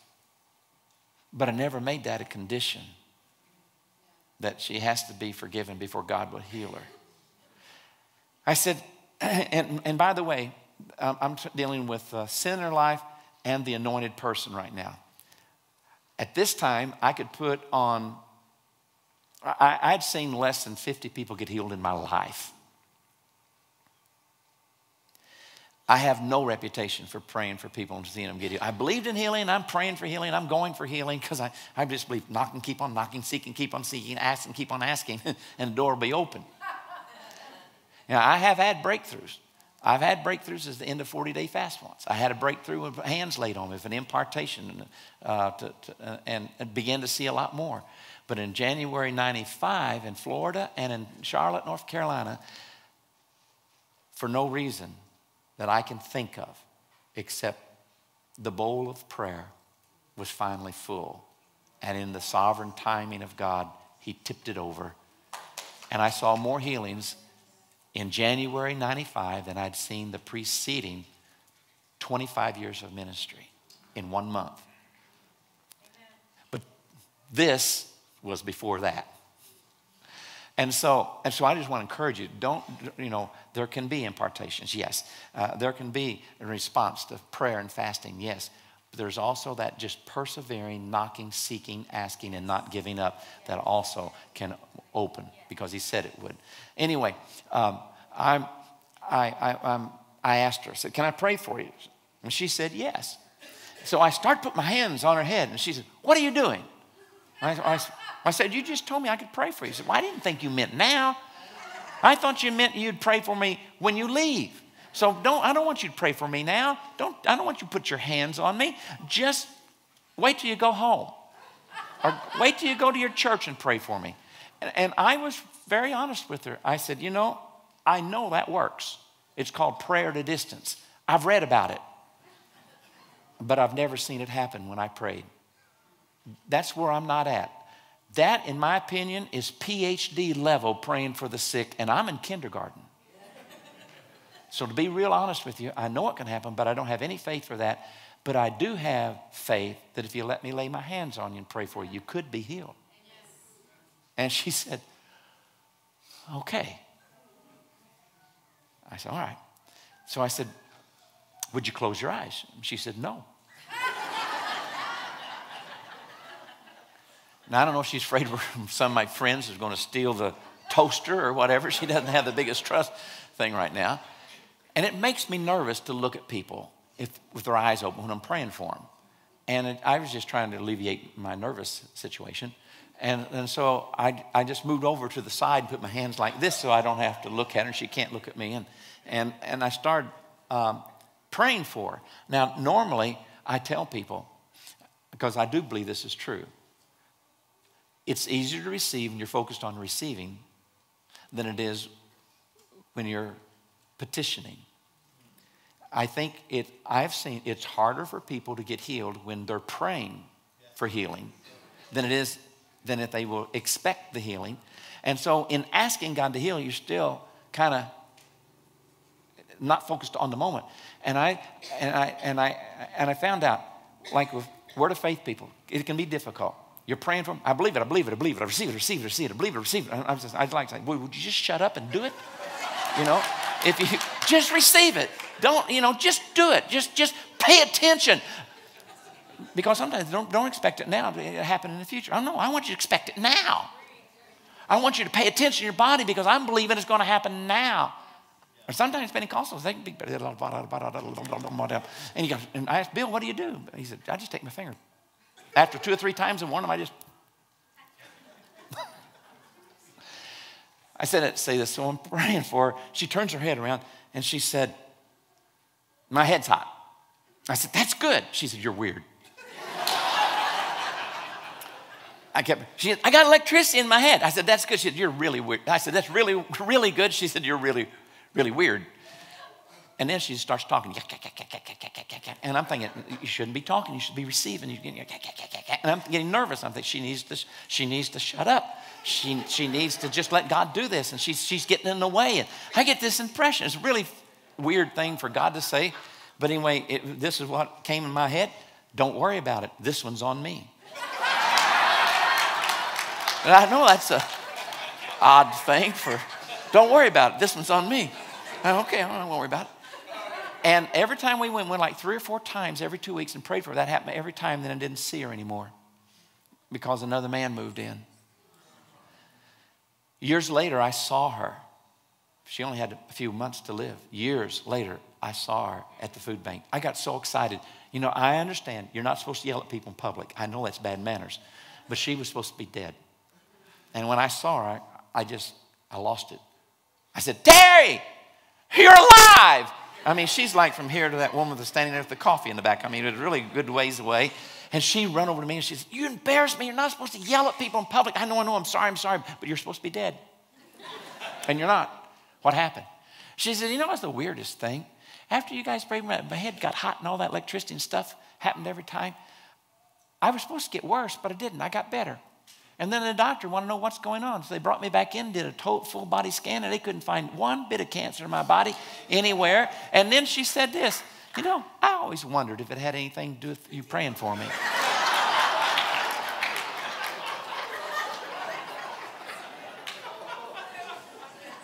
Now, why is that important? 2 reasons. Number 1, she had sin in her life.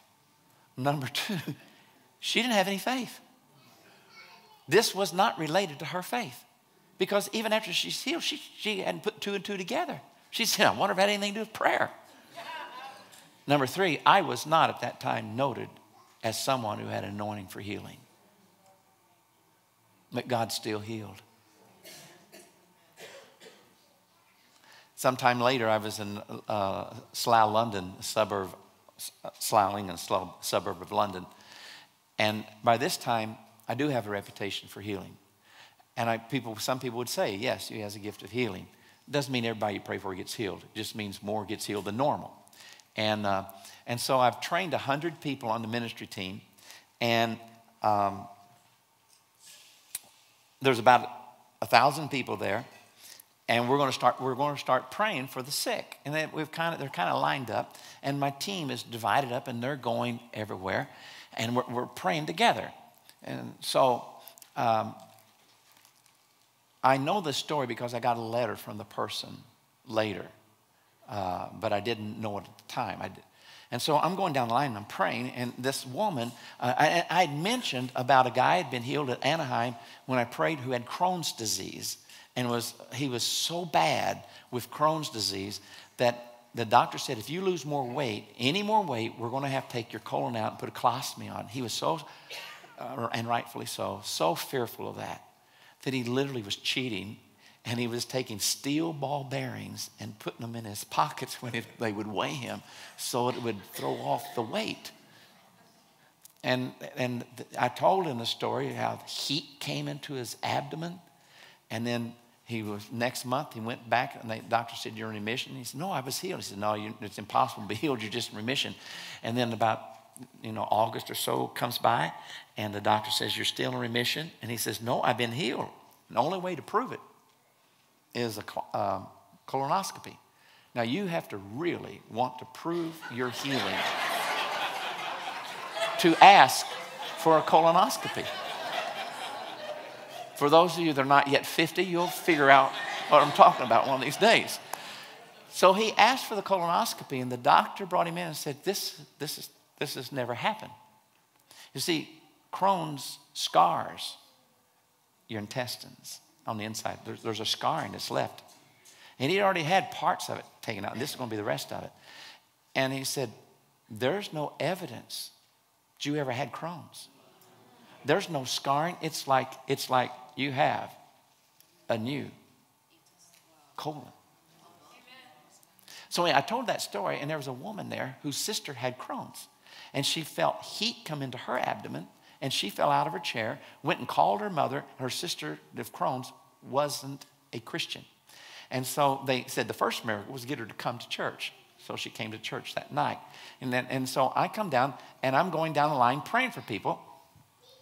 And I got to the sister and passed her up, the one with the Crohn's. I didn't do it on purpose. I don't even know how it happened. But the woman who's writing me the letter, she says, her sister, the believing sister, and she said, I wanted to yell at you, Randy, you got to come back and pray for my sister. But the Holy Spirit spoke so clearly, don't look to a man, look to me. So I didn't ask you to come back. And so you went on, and I'm praying, okay, God, if not Randy, then the senior pastor. And if not the senior pastor, one of the associate pastors. And if not one, is a huge church. Not one of the associate pastors, one of the assistant pastors. And if not one of the assistant pastors, an elder of the church. But God, nothing less than an elder. And she just gets that prayer out of her head when the youngest person on the ministry team, 12 years old, little girl, can I pray for you? And the Christian sister think, oh God, no. And the unsaved sister says, yes. And the little girl puts her hand on her abdomen, and the healing anointing began to flow. And she got healed, totally healed of Crohn's disease. She got baptized, accepted Jesus, got baptized, got off a total disability, got a job, got married, and then I get the letter of what had happened and how it had happened. You see, God, would you say this after me? God can use little old me. God can use little old me. God can use little old me.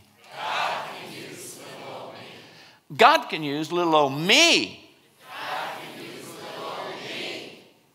At the end of this sermon, if you believe that more than you did at the beginning of it, then I have been successful in what I wanted to do, was to take away things the enemy says to us to get us to not believe he's going to use us. That's what this is all about. It's just focusing us on him, on the Spirit, and on grace. Do you notice there's just that one time in the scripture Jesus asked somebody or forgave somebody before he just healed them. He's the ultimate minister of grace. Now, we've talked about faith. We've talked about sin in their life. We've talked about the anointed person. What we haven't talked about is feeling the anointing and move with compassion. I'm skipping 2 or 3 more stories. Sorry. Sometimes if I add something, you got to subtract something later. But I'm going to hit 2 points with one story. I love it when you can do that. After Toronto happened in January 1994, suddenly I'm catapulted into ministry. I'd had one invitation in my lifetime to go preach outside of my local church before Toronto. And after Toronto, I've never been able to say yes to all the invitations. I was gone from my wife and kids 6 nights in 19 years of marriage. I was only gone 6 nights before Toronto. When Toronto happened, I had a 1-year-old, a 3-year-old, an 8-year-old, and a 12-year-old, soon to be 13. This was April. Toronto had happened in January. I was in Minnesota. I was at Minneapolis, St. Paul. 20-some churches invited us in. We had crowds, about 2,000 people in an old abandoned Penny's store. With lots of room. We didn't even have to stack the chairs. We just move over to another area. But it's a very difficult meeting. I had been on the road almost 30 straight days, and I was tired, and I was exhausted, and I was suffering from what I call compassion fatigue. Any of you who have raised several small children know what compassion fatigue is. It's where there's been more withdrawals than deposits into your emotional bank. And it doesn't mean you've stopped loving, but you get to a point where you got this weird look in your eyes, and you just feel like, if they say mommy one more time, I don't know what I'm going to do. Say mommy. If he says daddy one more time, I don't know. That's why I feel sorry for people who did not have the privilege of growing up with both mother and father in the house. That was what God intended, because he knew that children need an early alarm warning system. I remember growing up, my dad worked 2 jobs most of his life, 80 hours a week, most of his life or more. And sometimes he'd be very nervous. And mom had 3 kids by 21, didn't have an inside toilet. And dad was gone so much so that it was very hard for her too. And so we had the early alarm system. It was this, mom sometimes would come and say, boys, Vicky, my daughter, my sister, Dad's really on edge. He's very nervous, problems at work. He's having to sleep through. He's working night shifts, sleeping in the day. You got to be quiet. It wouldn't take much to get a whipping. An early alarm system. And sometimes it's the other way. Dad would come and say, your mother's on edge. I'm just warning you guys, it wouldn't take much to get a whipping. My mom hated it when my brother and I would fight, but brothers are supposed to fight. That's part of being brothers. And one time we were raking leaves, and we had a big yard, lots of oak trees in it.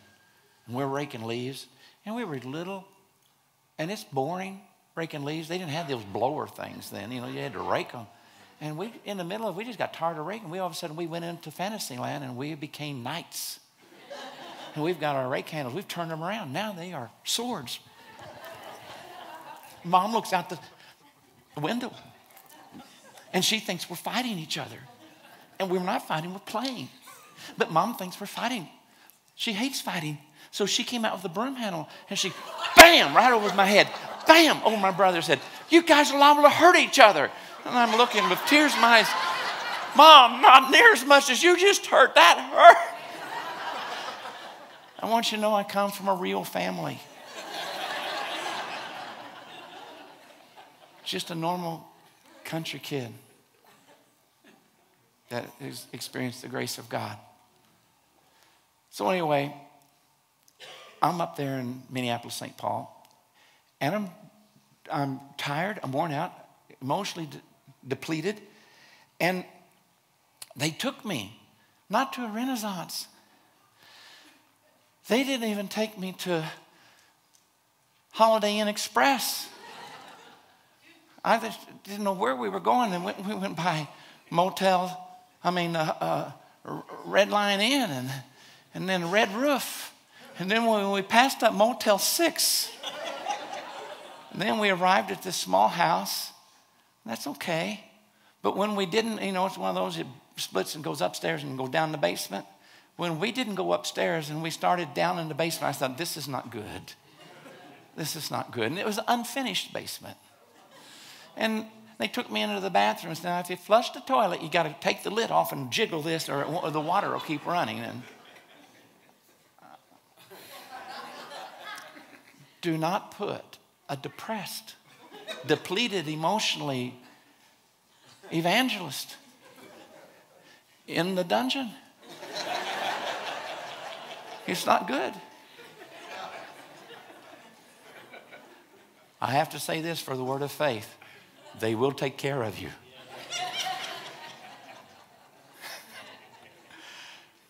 For those of you who are evangelists, beware of going to a church denomination that doesn't believe in evangelists or prophets or apostles that just believe in pastor teacher, because if you're, you won't be treated very well. I'll just put it that way. So anyway, I've got this negative stuff going on. I'm lonely, I'm tired, I'm exhausted, and there's a lot of witchcraft going on, and there's a lot of crazy stuff in the meeting. People getting up and screaming over the mic and cursing and bringing in big gulp bottles, big gulp cups and dumping it over people's head and running out. It was a crazy meeting. It was a lot, I mean, there's a lot of opposition to it. And so as this is going on, we came to this one night. It was near the end. I'm exhausted. And you know this book called Body Language? There's a book written years ago called Body Language. Now we usually, there's enough, even in the natural, just pick it up, you know, body language. It's more than your words. How many of you are pastors, want to be pastors, ministers, preachers? Just lift up your hand. I've been in ministry 47 years. I'm going to tell you how to have longevity. This is just one of the things. You got to learn how to read your crowd. You got to learn how to read body language, which means do not let your eyes connect and lock on a black hole. They will suck the anointing right out of you. And it won't take but about 15 seconds. They're the ones that's mad at you. They can't wait for you to get fired or leave. They don't like you. They're sitting there like this and, you know, don't look at them. You got to learn to look to the energizers. You got to look to the ones that smiling, saying amen. And if you're black, preach it, brother. My friend Blaine Cook went and preached the first African-American church. His name's Blaine Cook. They just, you know, they get so excited they stand up, and it's really exciting. I mean, where I went to seminary, some of the best preaching I ever heard, and 80% of the people in their doctoral program were African Americans. It was amazing. I got a cultural experience. It was my first time there. I ended up on the chair myself, standing up in the chair, crying, and it was awesome. So anyway, my friend Blaine, he's at this African American church, and they said, "Preach the book, Brother Cook. Make it plain, Brother Blaine." I said, "Blaine, if you can't preach in an African American church, you can't preach." Because it's actually a lot easier than other churches sometimes. But anyway, this is not an African American church I'm at. This is a hard place. So I'm tired, and I do not feel compassion. My compassion ended about 10 days ago. The last drip of compassion ended 10 days ago. And I just need to go home. And I'm discouraged. And then I said, everybody that wants prayer for the Father's blessing, ha ha, oh, yeah, go over there. 1,500 people. My ministry team, I only had 100. 75 went over there with them. I think that's not right. No. I need somebody to come back. I'm thinking this. Come back here. You all can't go over there. That's easy. All you do is fill. Don't need that many. Everybody wants healing over there. 500. I only have 25 left. And I'm thinking, I'd like to go over there. But I think, well, yeah, but Jesus would have you go over here. So I go over and I get in this line to start. We got 25 of us. We're praying. So I pray for this first. And by the way, body language. I wasn't aware mine was yelling. So what's wrong with you? I prayed, nothing happened. So what's wrong with you? I prayed, nothing happened. So what's wrong with you? I prayed and nothing happened. So what's wrong with you? I prayed and nothing happened. So what's wrong with you? I prayed and nothing happened. What's wrong with you? I prayed. It's actually only fifth person really, but I'm going to get to this guy. So this guy is an old gentleman, very tall, big, broad shoulders, Scandinavian descent. So I said, so what's wrong with you? And he said, my big toes hurt. Now, my body must have yelled at him because he actually recoiled in his chair. He literally leaned back and said, no, my big toes do hurt. And you can't minister when your toes hurt. And I thought, his response, man, my body language must be terrible. It kind of woke me up to the reality. So I said, put on your best bedside manner. And I said, okay, take shoes and socks off. So he took his shoes and socks off. And I get on my knees, and I got a big toe in each hand. Now, you guys didn't get the 5-step prayer model, but you're supposed to interview them, find out what's wrong, and try and figure out how you're supposed to pray. And then, having made a diagnostic decision of what's wrong, you speak to the condition, and then you'll stop and re-interview. And then if you need to, you can go back through that several times, and you're going to end up with post-prayer suggestion, go and sin no more, or whatever it may be, or, thank God for what you did get and wrap it in Thanksgiving and ask for the rest. And or if it dealt with unforgiveness, guard your heart and don't let forgiveness come. Post-prayer suggestion. So anyway, step number 3 is speak to the condition. So I'm in step number 3. I am speaking to his toes. Big toes, stop it. Stop this hurting. I command you big toes, stop all pain in your big toes, stop it. This pain, it stops now. In Jesus' name, I command these toes, and I just got this impression. Are you aware of what you look like and how stupid you sound right now? You're actually talking to a guy's big toes. It's come to this. And I remember I actually looked up and I hope nobody I went to high school with is here seeing this. And I got overwhelmed with discouragement. I looked back and I said, nobody's getting healed. I looked to the right, 495 to go. And here's the second way to have longevity in ministry is to know when you need to use secret preacher prayer. Secret preacher prayer. How many of you that aren't in the ministry have ever heard secret preacher prayer? That's my point. It is a secret. And the reason why it's a secret is because it's so honest that if you heard it, it would take all your faith away. And so I got his big toes in my hand, and I went into secret preacher prayer underneath my breath. And by the way, you may think this is just the laughing part, and it is funny now that it's over. But my spiritual son in Brazil has told me, Randy, this sermon has helped me so many times when I wanted to quit, when I was discouraged. So I prayed under my breath. Nobody could hear me. Lord, where are you at? I'm here. Where are you? We're supposed to be co-laboring. Where are you? God, nobody's getting healed. There's 495 more to go. God, I don't want to keep doing this. Lord, I'd like to go back to the dungeon and cover up my head and then go home tomorrow. It's what I'd like to do. And then he took me into one of the 3 visions I've had in my whole life of 65 years. And it's myself. It's a memory bank. When I'm 12 years old, I'm getting ready to ride a horse for the first time since I was 7. You see this big scar right there? That's a horse hoof.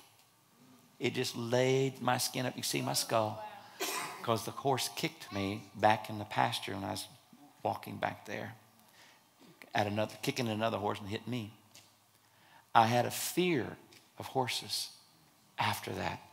Actually, a phobia. I just started sweating, nervous. It's been 5 years and I'm getting ready to ride for the first time. Now, this is the picture God shows me. It literally happened. Shows me my dad speaking to me when I'm about to get on a horse to ride for the first time since I've been kicked in the head. And Dad said this, son, if that horse throws you, you cannot go to the house. Because if you go to the house, you may never ride again. And I knew how to interpret it. I knew what it meant. I knew it had nothing to do with riding that horse. It had everything about wanting to go home and not continuing praying for the sick. And so it steeled me to know I'm not going to the house. And I prayed, and I went on, prayed for it. We had quite a few people get healed. I saw a few people get healed. The team saw quite a few get healed. Late at night, when the people are healed, the next day in the meeting, we would have them give their testimony. And I saw the man, the big man with big toes. He's in the line to give his testimony. I am so excited about it. I sat on the edge of my seat just waiting to hear his testimony because, man, there was a battle over that guy. And he came to the microphone and he said, I just wanted to let everybody know that last night Jesus healed my high blood pressure.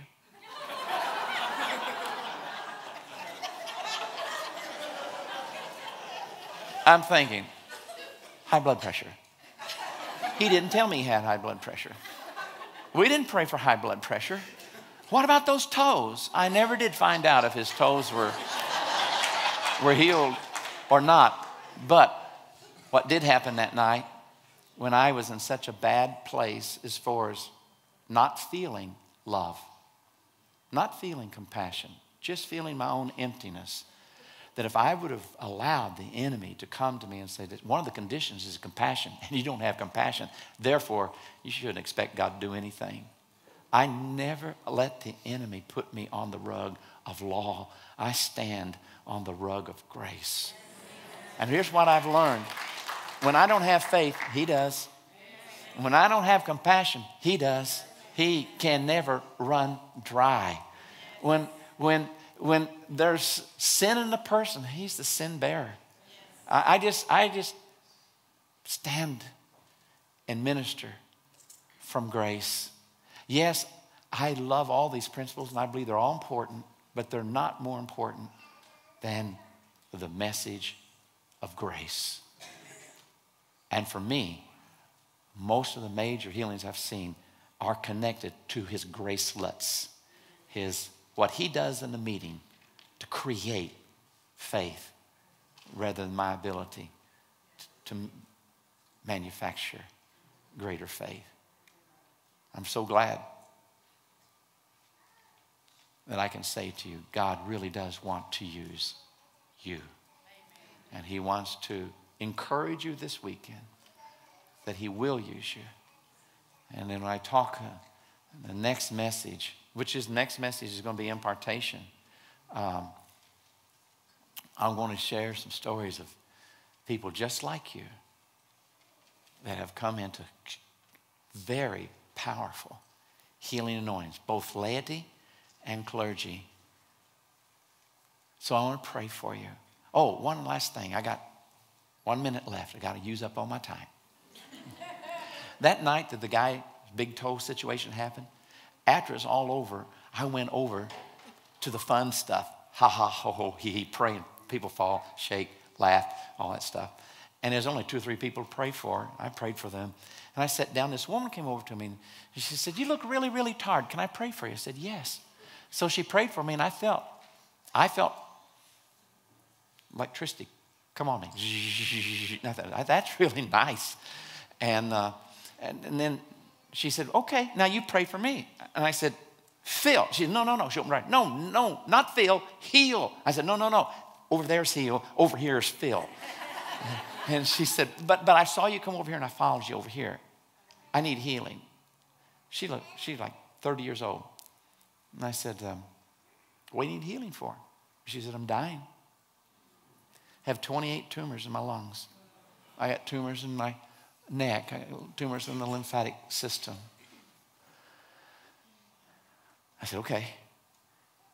We started to pray, and she did feel this heat from heaven come on her and in her lungs. And she had an appointment the next day to see the doctor. And I forgot how many, but it was over 20 some odd tumors just in her right lung. All of them had disappeared by the morning.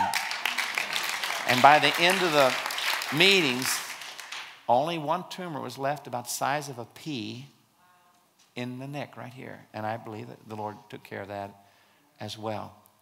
Now, in closing, I just want to ask you if you'd like to know what I feel when 99% of the healings take place that I get to pray, get to be used of God for. Would you like to know about, feeling the anointing? What it is I feel? Would that help you? All right.